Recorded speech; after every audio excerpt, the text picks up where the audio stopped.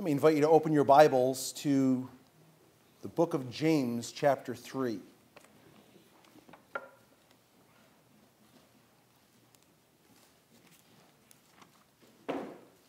Before we begin, I know when anything is new or different, it can be hard to adjust. For those that are close to the front, looking to the side at that angle may be a little bit of a challenge. So sorry if that is uncomfortable for any of you. I know that we will acclimate, and also staring at the wall behind me. I know that you'll eventually acclimate, and you might actually pay attention to me again at some point in the near future. But I did want to acknowledge the diligence of some men that worked to make this come to pass. I don't want to mention all the names that were involved, or maybe I do. Doug and his fine workmanship with Paul Dwyer as well. Their apprentice, Andrew, was with them working as well. And previous to that, others, Tony Bumpus, involved with the wall and other things. A couple of families purchased the television, so that did not come out of church money. It wasn't, the Lord really provided for this project so that we could do this. So really thankful. I hope that it's an encouragement to you. I hope it'll be a blessing. And ultimately, the goal is not just to look nicer, but for us as an assembly always to be pointing our focus upon the Lord Jesus Christ. I don't know if you notice the woodwork is pointing at something. Did you notice that? Similarly to our logo that some of you don't really care much for, but I understand. But our logo has the concept of things revolving around the cross. Here we have things pointing to the cross. The goal for these types of things, though subtle, is really to emphasize the gospel. And so that is our goal now and forevermore. Amen? Amen. All right, James chapter 3, let's pray together. Father, thank you for this opportunity that we have this morning to worship you. We have been privileged to worship you in our singing and our praying and our giving and our fellowship, and now we want to continue to worship you as we meditate upon your word. We pray that we would humbly submit ourselves to you, accomplish your will. We pray in Jesus' name. Amen.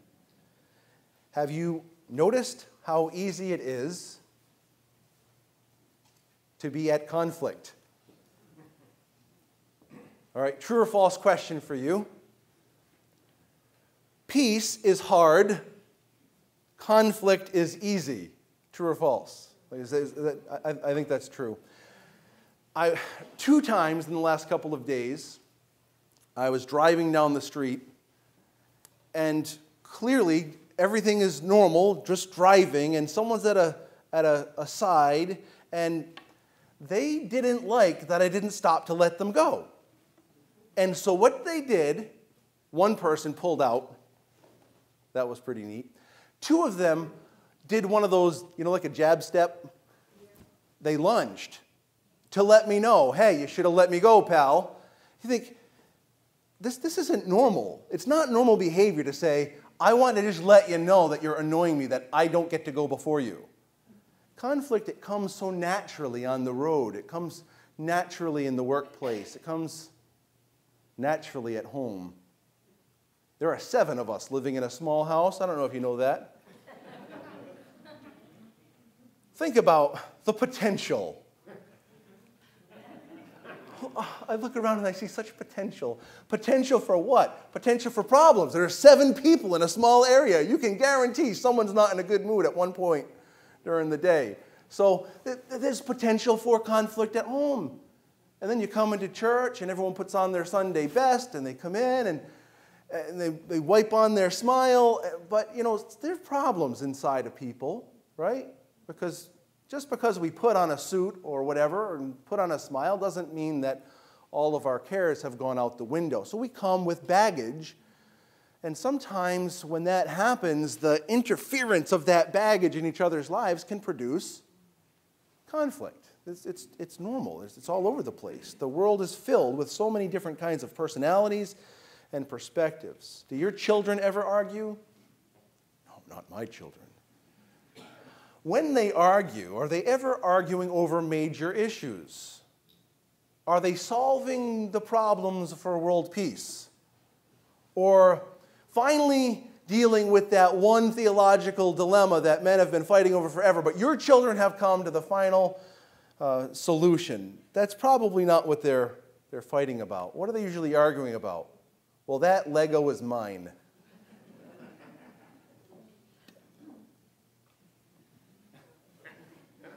I have no words left. We have 1 million Legos.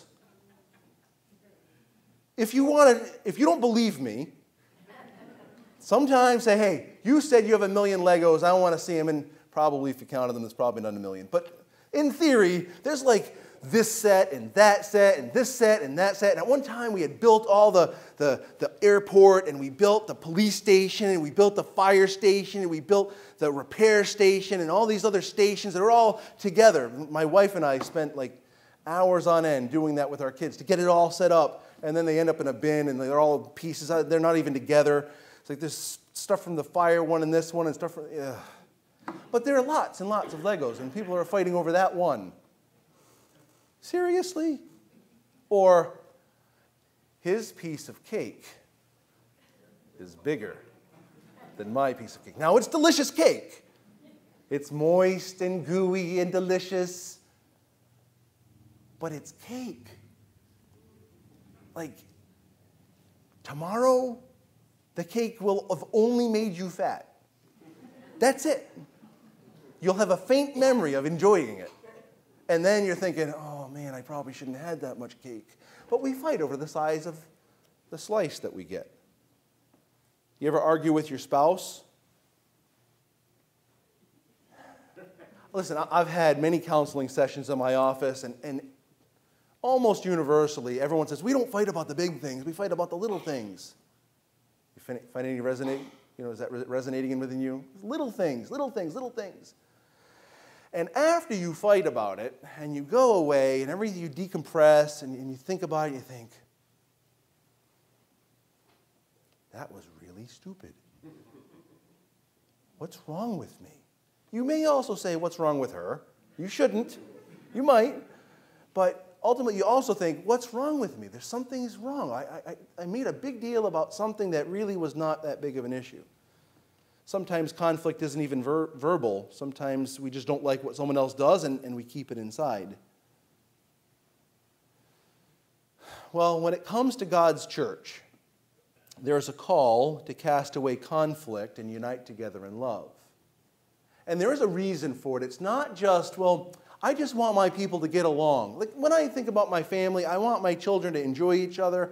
I want them when they're 18 and 20 and 25 and 30 and 35 and 40. I want them to look back on life in our household with fondness. I want them to think, oh, my brother and sister, yeah, we fought a little bit, but we love each other, and we were there for one another. We support one another. Mom and Dad were always there, no matter what. I could always tell them whatever. I want them to think back like this. So we have these great conceptions. There's even more when it comes to the church of God and the desire and the right desire for unity.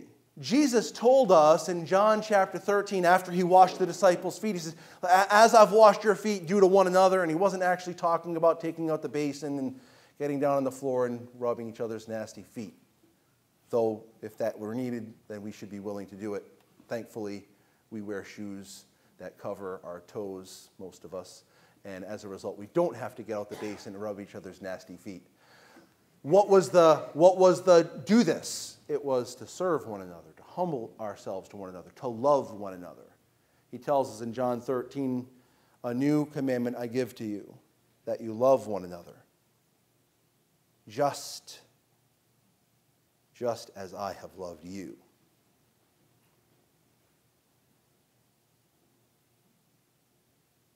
You also are to love one another. How breathtaking is that statement? When you think of Jesus' love for you, what comes to your mind? What is the ultimate expression of Jesus' love for you? Jesus took on flesh. Jesus obeyed the law. Jesus was rejected. Jesus was crucified.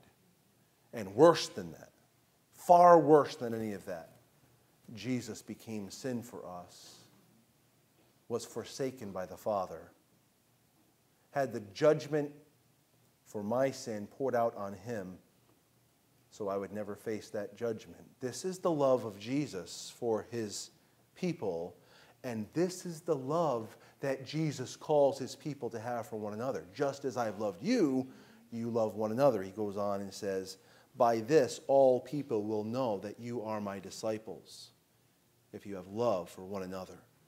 Conflict amongst God's people undermines this very call. The call is to demonstrate to a world around us that we know Jesus. And if we know Jesus, his very love must mark our lives, individually, and even more specifically to this context, corporately. Paul rebukes the Corinthian church regarding conflict in 1 Corinthians chapter 3. He goes so far as to say, I can't even speak to you about important doctrinal issues because you are carnal, immature, fleshly. And what was at the heart of that carnality? There were divisions among the church. And so it kept them from being useful. In the book of Ephesians, chapter 3, you keep following me in your mind, keep following me. In Ephesians chapter 3, Paul speaks even further to this, the importance of the unity of the church. And now in Ephesians 3, the context is Jew and Gentile. For us, as we consider its ramification, it's whatever color of skin, whatever nationality we are, whatever gender we are. The unity that exists in the church has some effect. And that effect that he talks about in Ephesians chapter 3 is that there is an angelic realm that's looking in on the church to see how this motley crew of people functions together in unity. And what it does, as the church of God functions together in unity with all of our differences and differences of personality and backgrounds and all the baggage we bring to the table, as the angelic realm looks on that and sees God's unity in us, they are beholding the manifold wisdom of God. The unity of the church brings glory to God. The unity of the church reflects God's person, his glory and his nature. And that, folks, is what we're here for. We're here to reflect Jesus Christ and the nature of God. We must see that the unity of the church is of great importance because it displays God's wisdom. James gives us tremendous insight in this regard. In James chapter 3, which is where you have your Bibles open to, in the first number of verses, he's talking about the danger and power and pervasiveness of the tongue. And he starts to apply very specifically particular words that come off of our tongue, beginning in verse 9. Look at what he says in James 3 and verse 9. With it, the tongue, we bless our Lord and Father. Stop right there. Is that not what we've done this morning? Came in, and there was some praying and some singing. What were those songs about? You made us your own. You have bought us. You have chosen us. You have adopted us. You are the glorious Christ, greatest of all delights. We're singing praises with our tongues. So with our tongue we praise God. This is good news. And then he says, and with it we curse people. That's bad news. These people are made in the likeness of God. So when we look at someone else, that not nice person that jab steps out with their car, and we think, what a jerk. Now, you wouldn't say that. But maybe I might have in my head. My kids were in the car one of the times, so I didn't actually say that. But you know what you're thinking. That person, while the image of God may be marred in them, they were made in the similitude, good King James word, likeness of God. and we get frustrated and we say something. Verse 10, from the same mouth come blessing and cursing. My brothers, these things ought not to be so. All right, so he talks to us about the tongue and what it reveals when we say something ill about someone else, believer or unbeliever. Now we look a little further, and James dives in verse 13. He says, who is wise and understanding among you? Well, me, I'm wise, I'm understanding. And James says, well, let's test this. Let's test it. He says, by his good conduct, let him show his works in the meekness of wisdom. But if, here's where you prove yourself to be a phony in saying you're wise, if you have bitter jealousy and selfish ambition in your hearts, do not boast and be false to the truth or lie about the truth. This is not the wisdom that comes from above, but is earthly, everyone thinks this way, is unspiritual, this is our natural state, and, what does the last one say? Demonic. James is driving at the heart of disunity, the heart of angst, the heart of conflict. The heart of conflict reveals, I'm just like everybody else, I am in my fleshly natural state, and I am influenced by demonic beings, satanic beings. Verse 16, for where jealousy and selfish ambition exist, there will be disorder and every vile practice. That comes from satanic influence. God wants his church to be unified.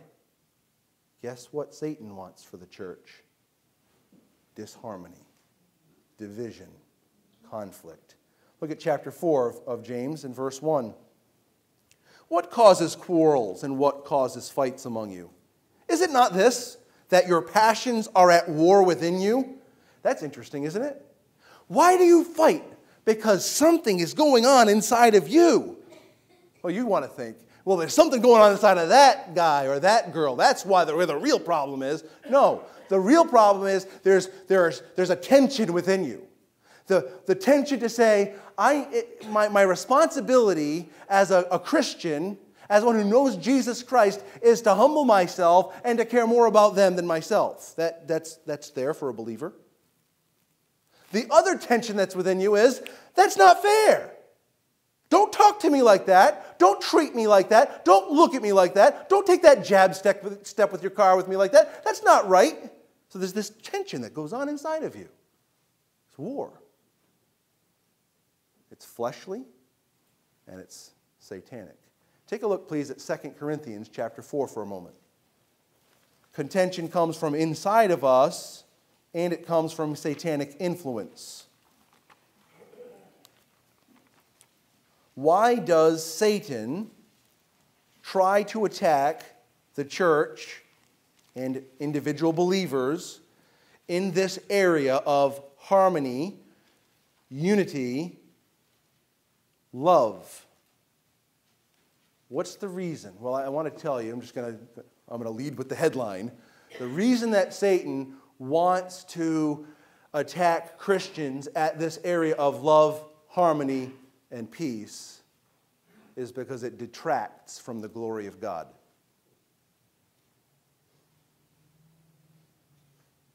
Remember, when we're at harmony and loving one another, people will know that we're his disciples. And when we're functioning together in unity, angelic realms look on and they see the manifold wisdom of God.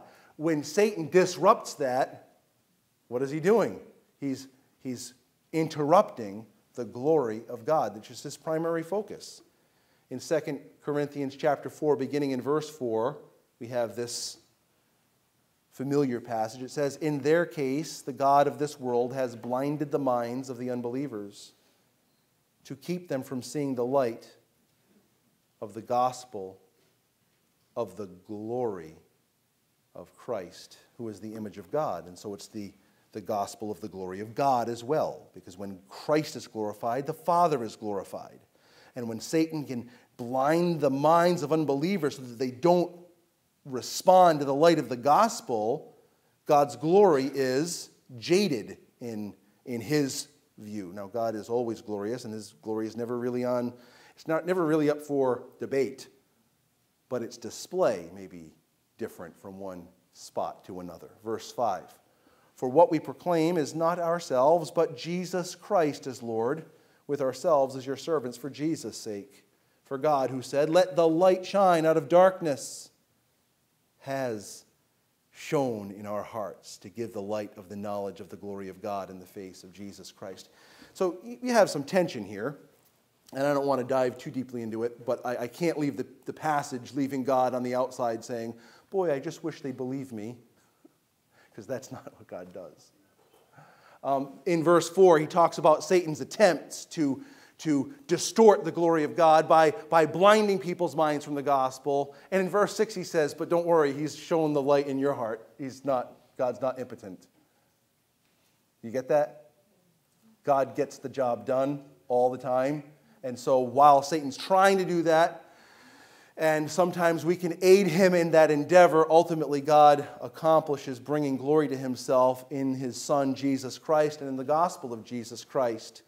Because unity is of importance to God's church, Satan will use any means necessary to disrupt that unity. Head back to Galatians now, Galatians chapter 5.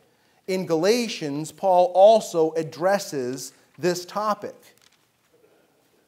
as he continues to discuss the results of the freedom that Jesus won for us. So Satan is trying to upset things. Now, Satan is not mentioned in this text. That's why we went outside of this text, because we want to see what's really at the heart of it. We talked about freedom in Christ last week, freedom from sin and guilt and condemnation, freedom from this inner turmoil to try to please God by obeying commandments. Will God accept me if I just do one more thing? Jesus has set us free from that mentality. He set us free to enjoy him. He set us free to celebrate him. He set us free to love one another. So we talked about this freedom, and we were told to stand in that freedom. Now as we look at verses 7 through 15, we'll look at a couple of concepts related to it, the first of which is this. Freedom in Christ is opposed. Freedom in Christ is opposed. Now we just talked about what the source, the ultimate source of that is Satan. Another element of that is our internal flesh that wars against truth. And the other is a world system in which we live in. So we already established that. Now we can walk through this text pretty quickly, verses 7 through 12, that portion anyway.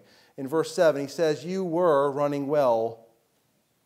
Who hindered you from obeying the truth? This persuasion is not from him who calls you. A little leaven leavens the whole lump. I have confidence in the Lord that you will take no other view, and the one who is troubling you will bear the penalty, whoever he is. But if I, brothers, still preach circumcision, why am I still being persecuted? In that case, the offense of the cross has been removed. I wish those who unsettle you would emasculate themselves. He's not afraid to say it as it is. Is that clear in 7 through 12? Paul's not a wimp, and he's not afraid to tell people the truth, even if that truth doesn't quite sit right with them. Now, I don't think we ought to do that callously. I don't think that we ought to be cavalier in that. I don't think we should be proud of ourselves and come across as arrogant. I think we, in love, communicate truth with confidence and joy and authority. In verse 7, what we want to notice is this. Any message that exalts anything other than God's redemption through Jesus Christ results in disobedience to the truth. when Paul had his ministry in Galatia initially, they embraced him with open arms. You'll remember they even would have been willing to give him their own eye. He had become such an important portion to him. What happened to you? How come you stop doing that? Well, the problem is they were influenced by some contrary doctrine.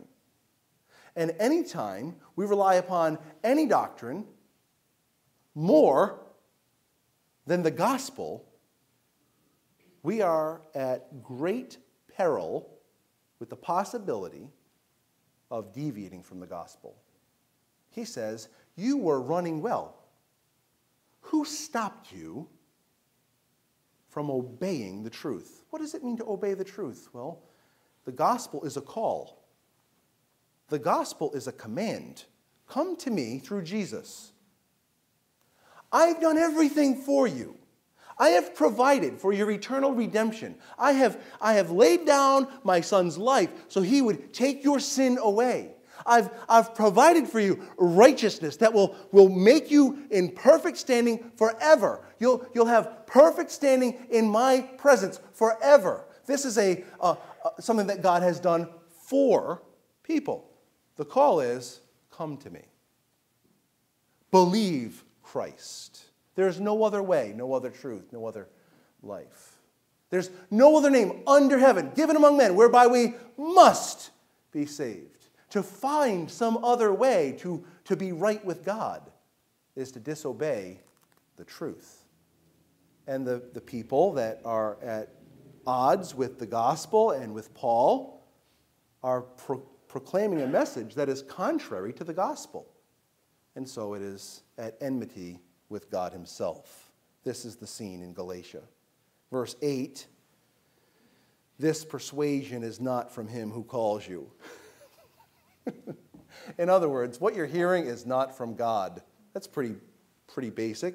The type of message that denies the gospel or shifts the gospel or minimizes the gospel is not from God. The one who calls you in grace through Christ and no other way. So it doesn't come from him. This type of message, nextly, permeates the church like leaven permeates bread. Verse 9, a little leaven leavens the whole lump. In other words, once you deviate from the gospel and make something else, eschatology. For those of you that don't know what that means, the doctrine of last things. Oh, I've got to know, I've got to hear about when Jesus will return. Will he return here or here or here? And what will take place? Tell me about all these signs.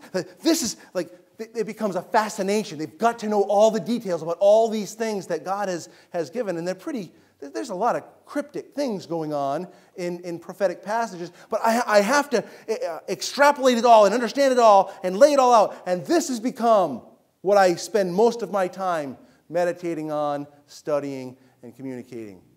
You know, you were talking about Bible stuff, but where's the focus? Where's the focus? I like to talk about the future. I like to know about the future. But if I don't talk about the Christ, the God of all of this, the King of all of this, I'm missing the point. And when we deviate, now that was using a good topic, okay, a good topic to talk about this problem. Now talk about something that is contrary to the gospel. Someone that thinks, well, in order to please God, you have to not only accept Christ, but also follow this law. Act this way. Talk this way. And God will accept you and bless you. Well, Brian already mentioned, we've received all of the spiritual blessings. Where? In the heavenly places. How? In Christ. There's not one thing. Not one element of God's blessing that he's withheld from his children. Because the blessing comes not because of us and our goodness, but because of his goodness through Christ. A little leaven leavens the whole lump. You think about it this way. Like, you wouldn't do this. Like, you wouldn't see someone behind a counter at your favorite local food establishment, and you see them, they don't have gloves on, and they have sores all over their hands, and they're pussy sores on their hands. I'm hoping to keep you from thinking about lunch right now. They've got pussy sores all over their hands and no gloves, and they're making your sandwich.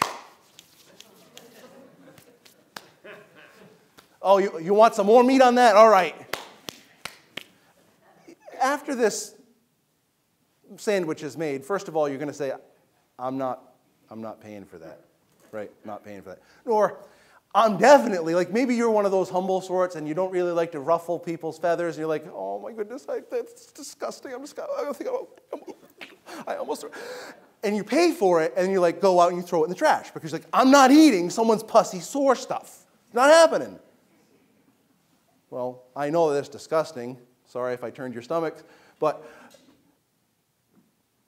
what's worse, a nasty sandwich or something that leads you away from Christ? And Paul says, a little leaven leavens the whole lump. You would never consider eating it if you knew that nastiness was in it. You wouldn't. And here Paul is trying to protect people from false doctrine. The freedom in Christ is opposed, and he's telling us, okay, well, this message, it's coming, and it's leading people toward disobedience in Christ. This message is coming, and it doesn't come from God. And this message is coming, and it's disgusting. It's not worth, you would never eat this thing. And then he starts to turn the page a little bit on it in verse 10. He says, I have confidence in the Lord that you will take no other view. I love this about Paul. I love this about truth. I love this about God's omniscience. He knew that the people of Galatia, the vast majority of the church, hadn't subscribed wholeheartedly to this variant doctrine. They were being influenced by it. They hadn't sunk their teeth into it. And so he says, I know you've been influenced. I know that this is going in this direction, and it's bad news. However, I have confidence in the Lord, the one who didn't bring this persuasion to you. I have confidence in the Lord that you will not hold this view, that you'll take a different view, that God will essentially rescue you from this. This type of message will not succeed. Genuine believers will not thrive under a message of works righteousness. Then he says at the end of verse 10, and the one who is troubling you will bear the penalty, whoever he is. So I have confidence not only that God will not allow you to take this view, I also have confidence that God will bring judgment upon him. Now, he already talked about this kind of judgment back in Galatians chapter 1, verses 6 through 9. Remember, he says, if anyone preaches any other gospel than the one I preach to you, what do you say? Let him be accursed. That is forever damned. He's not messing around. James agrees with this. In James chapter 3 and verse 1, he said that, let not many of you be teachers, knowing this, that the teacher will be worthy of greater condemnation. Lead people away from Christ. That is your worst news. Worst news.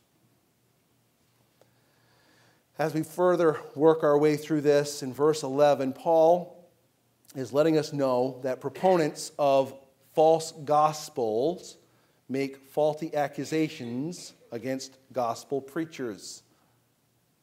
It's a little strange what he says in verse 11. He says this, but if I, brothers, still preach circumcision, why am I still being persecuted? When you first read that, you think, so is Paul preaching circumcision? He's not. What he's saying is, the people that are accusing him, that are teaching this other doctrine, are saying, well, Paul also preaches circumcision. And what Paul is saying, if I still preach circumcision, what I'm saying is, this doesn't make any sense. In that case, if that were the case, the offense of the cross is gone. It's been removed. So what he's saying is their statement that we preach circumcision is faulty. It's not correct. Here's what he really wants. It's pretty brutal. Verse 12, I wish those who unsettle you would emasculate themselves. Paul is not giving well wishes to the opponents of the gospel. I figured that would be nice and sterile there. Not giving well wishes. To say it a little bit more forcefully, he essentially says, why stop at the foreskin? let's get really down to brass tacks and make it so you can't bear children any longer. Now that sounds kind of cruel. I one time had a conversation, forgive me if this is offensive to you, I don't mean to be offensive. I had a conversation with a lovely person, lovely, so don't. The person was still going to another religious service, and the religious service was teaching a false gospel. And it's so nostalgic, I love it. They call the little children up, and they talk to them, and they're teaching them, and it feels so good. I love being a part of this. And I looked at her and I said, well, I understand what you're saying. I can understand the sentiment. But if you don't believe that the doctrine that's being taught to those children will lead them to heaven but to hell, how could you have any sentimentally good feelings toward that? So we ask this question of Paul now. Let's turn the table, say, okay, Paul, why would you say something so harsh? Why would you say, I just wish that they would really get to the point and make it so they can't bear children? Because the children that would be born of them, like the people that they're influencing with their doctrine, would be in the grip of Satan, in the grip of false teaching, and headed toward eternal condemnation. Do we still have questions as to why he's so forceful? I don't. Listen, I like peace, and I like joy, and I like to get along with people, and I would much prefer to find common ground with people and enjoy that common ground. That is my nature. I like peace. But not at the expense of someone's eternal soul. Not at the expense of the gospel, not at the expense of the Bible, not at the expense of God's word. God speaks, and you say, yes, Lord, you're right. And so Paul is harsh for a reason. The Apostle John felt the same way about false teachers. In 2 John 7, he calls them antichrists.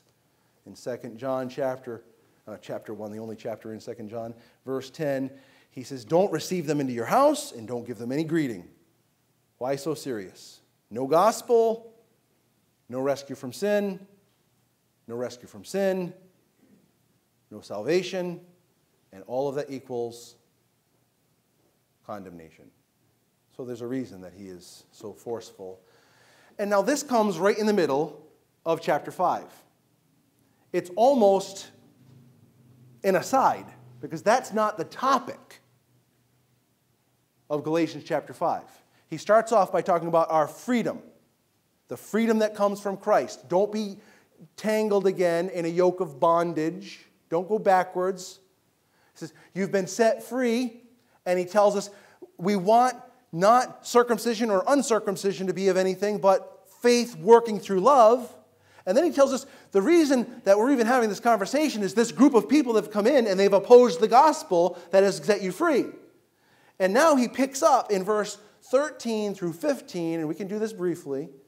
He picks up verses 13 through 15, the same concept from verse 6, which is faith working through love. Stand firm in freedom.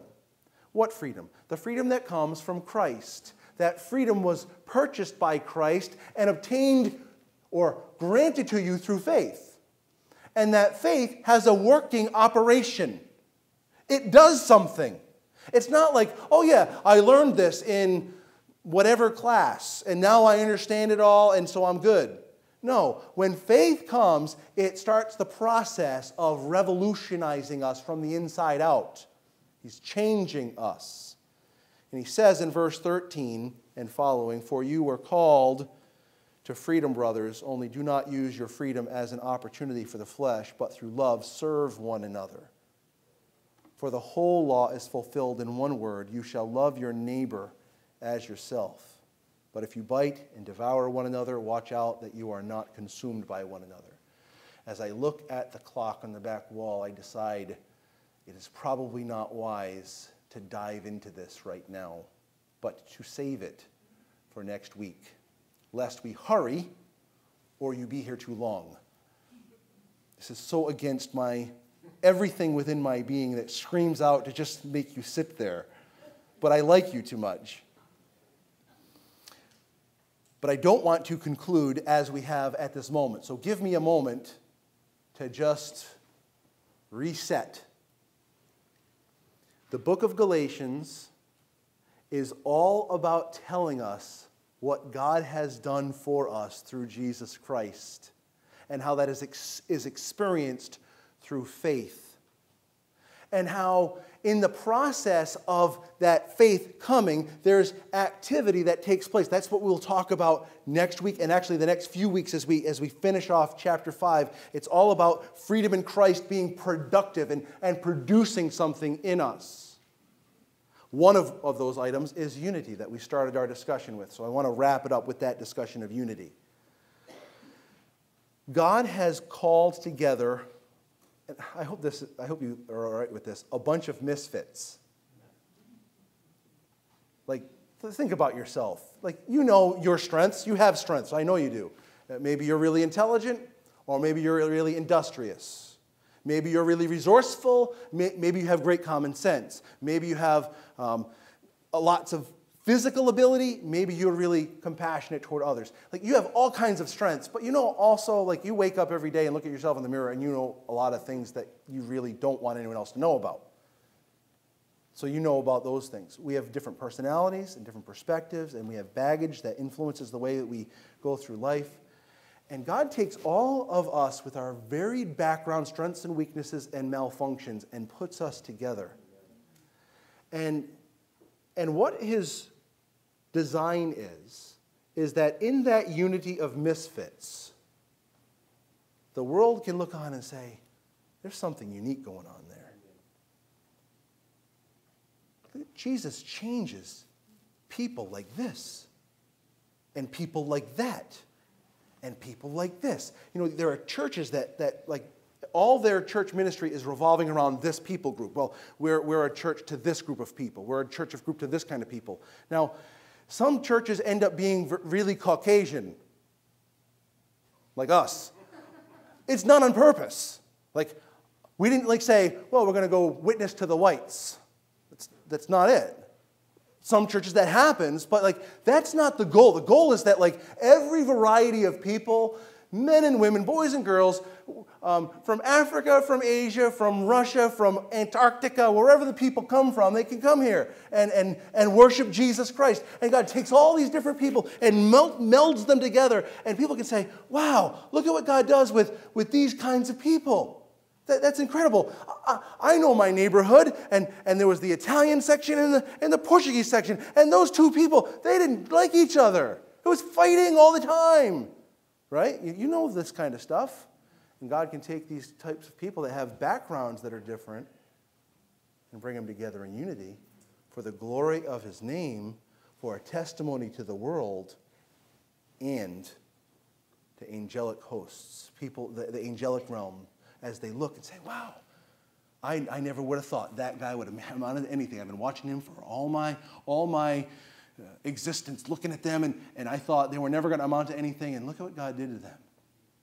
Only God could do that. But when we don't allow that unity that comes from the Spirit to permeate, when we allow personalities and perspectives and baggage to get in the way, well, I don't like the way they look, I don't like the way they talk, I don't like the way they act, that guy's a tough guy, this guy's a weenie, this guy's a this, all this stuff that goes on. And we start to have diversity that doesn't blend. What are we doing? Well, that's the point where the world doesn't see anything of value. And our testimony before the angelic hosts is like every other church down the street. There's something vital to the outworking of the gospel when it comes to the way we function together. That functioning together takes time, folks. Unity doesn't come when we show up 5 minutes before the service and leave 5 minutes after the service and come once a week. You're not going to get any unity there. This is just, we're glad you're here. We appreciate that. But there's no melding of community. That melding of community is what God has saved us for the glory of his name, both in the world and in the angelic realm. So think about this. The outworking of the gospel necessitates time together. Time together. And bearing with the oddities of people. I know you guys bear with my oddities. I'm up here every week, and you still come. My oddity is like on public display. Yours may be hidden. But we come together, and we have to spend time together so that that unity that is spoken of is there. And we have to fight, not with one another, but fight the urge to be irritated with one another, to belittle one another, to look down our noses at one another. We have to fight the urge to say, well, they do it this way, I do it this way. And my way, of course, is far superior to the way they do it. Why don't we move on from that? Why don't we move on from that and say, God, you've called us together. You've called us together. Let me appreciate people in their weaknesses and their strengths.